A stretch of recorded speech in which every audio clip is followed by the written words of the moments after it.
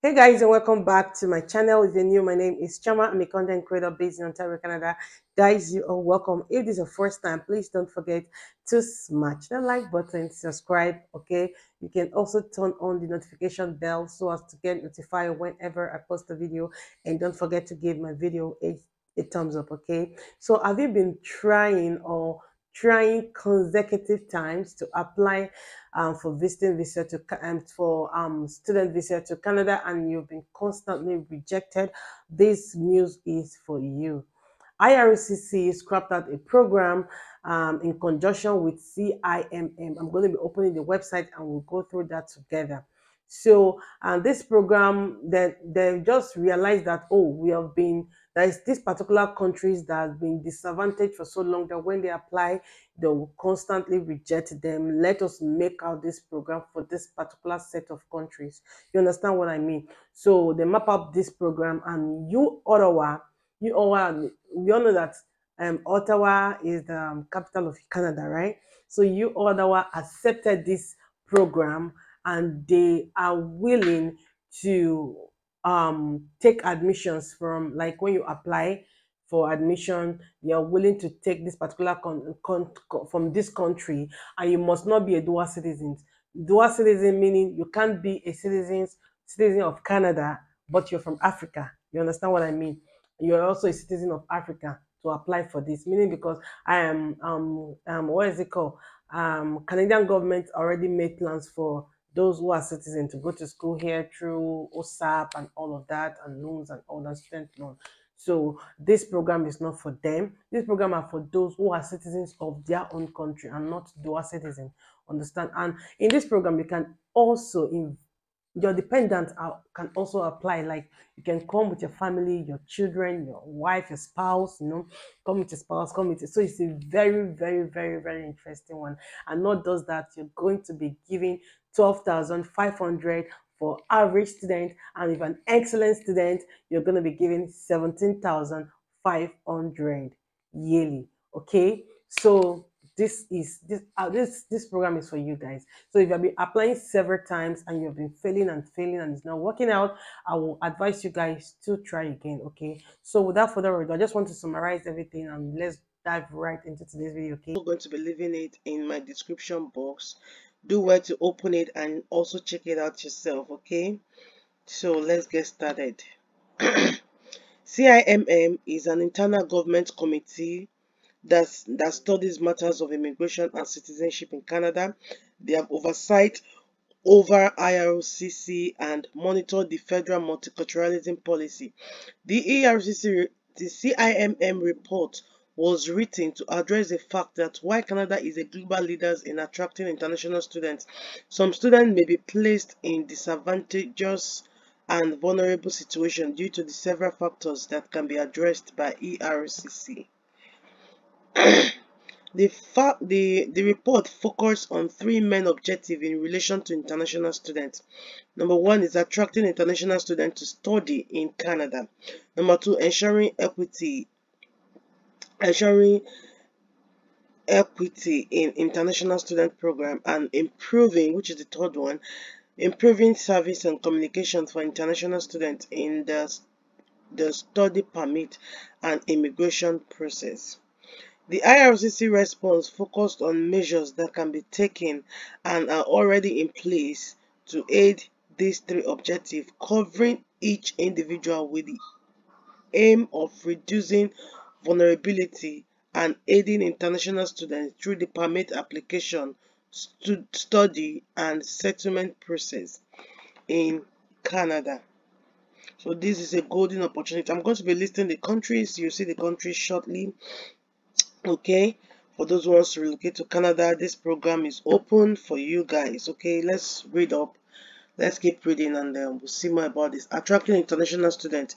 The government recognized from 2022 to 2023 the number of study permit holders is forecasted to rise to approximately 753,000 international students, while acknowledging the CIMM concern that despite the increases, applications from certain countries and populations are not given adequate consideration by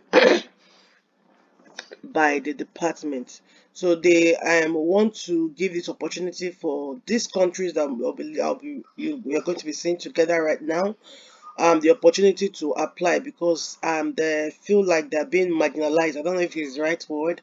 They're being marginalized and disadvantaged all this while, and they have opportunity to apply again. If you have been applying before and have been rejected, like to come study in Canada, you have been rejected, this is an opportunity for you to reapply again. Okay, so this is a program for a specific country, not for everybody.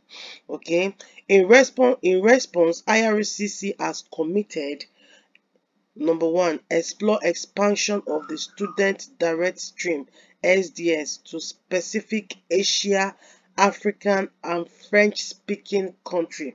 So these are the countries that are eligible: Asian, Africans, and French-speaking countries. The SDS is a fast-track stream for obtaining a study permit for candidates from 14 countries. Investigate rate of study permit refusal at large, and, and for Francophone African students especially, destined for Quebec, through establishing a working group between. And I'm just click up this one. I know that. Maintain and reassess the scope of the Nigerian Student Express.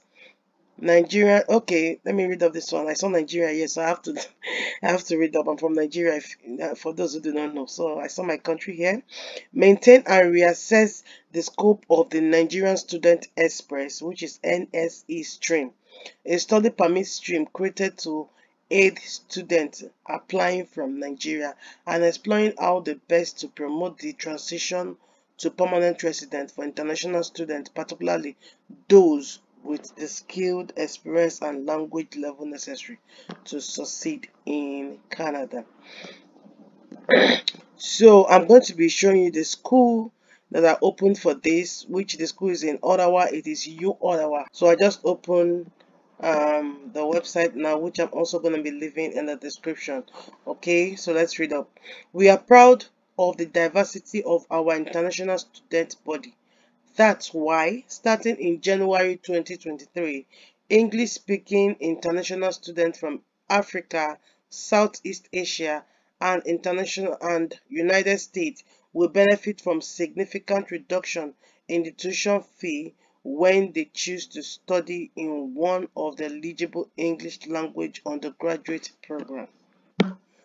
These are the countries that are eligible: Asia, Southeast Asia, and Africa, Southeast Asia, and United States.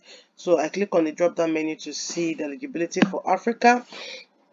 You can see scholarship eligibility. To be eligible for this scholarship, international students must meet this condition: be a citizen of one or be a citizen of a country in Africa, be newly admitted into 2023 winter terms or later in one of the eligible undergraduate programs offered in English in one of the following faculties: art, engineering, science, social science, health science, or the Telfa School of Management.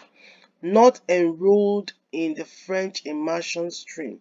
Have a valid study permit when starting your studies in U Ottawa and be enrolled full time. These are the eligibilities. Okay, note: Canadian citizens with dual citizenship are not eligible since they already qualify for the Canadian tuition fee.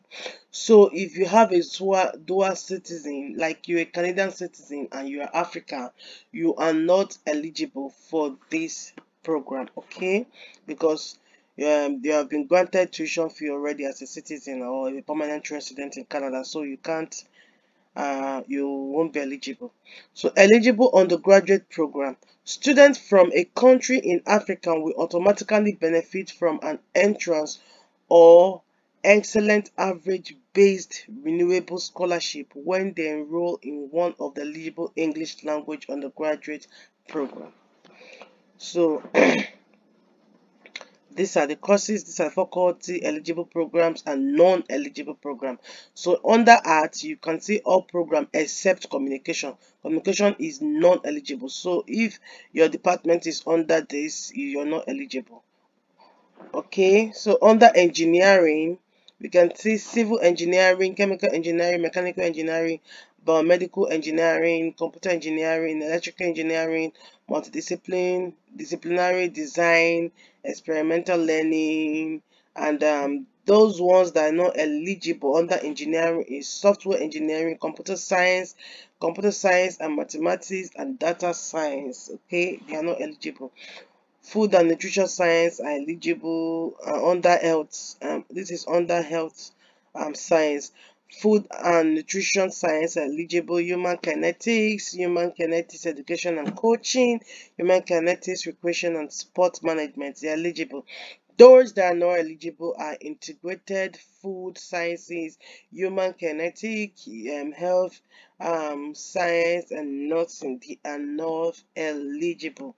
Under science, all programs are eligible under science, okay, except all other programs not listed are or combined with the eligible disciplines. So yeah, you can see the program on social science, economics, sociology, anthropology, international development and globalization, conflict studies and human rights, public administration, feminist and gender studies.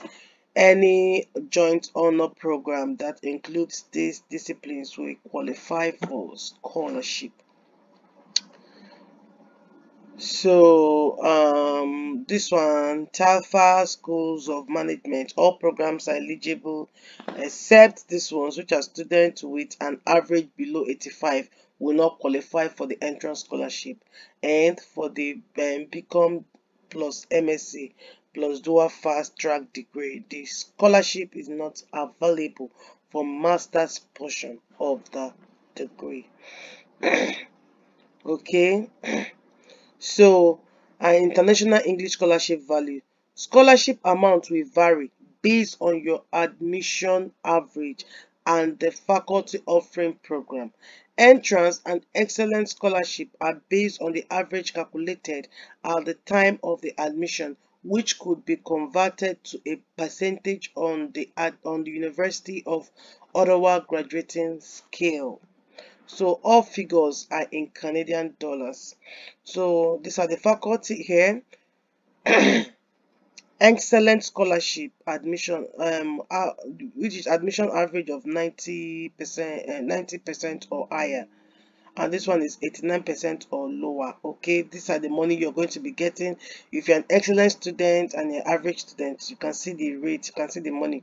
Okay, under heart, you're going to be getting $70,000 over 4 years, which will be splitted in 4 years. It will be $17,500 a year.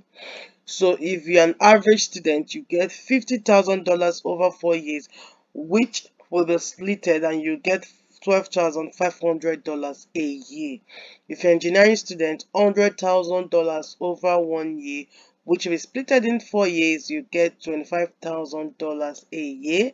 And if you are an average student, this is for excellent students, and this is for average. For average, you're getting $80,000 over 4 years, which will be splitted in 4 years, and you're getting $20,000 a year.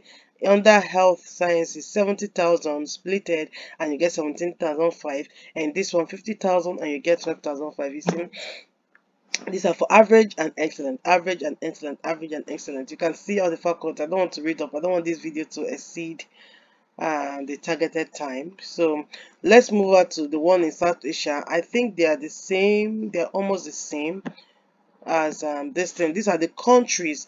Be a citizen of one of the following countries. Look at the countries: Cambodia and other, Indonesia, Malaysia, Philippines, Singapore, Thailand, the Vietnam, and all of that. You know, be a newly admitted in. Just read up, because I don't want to just.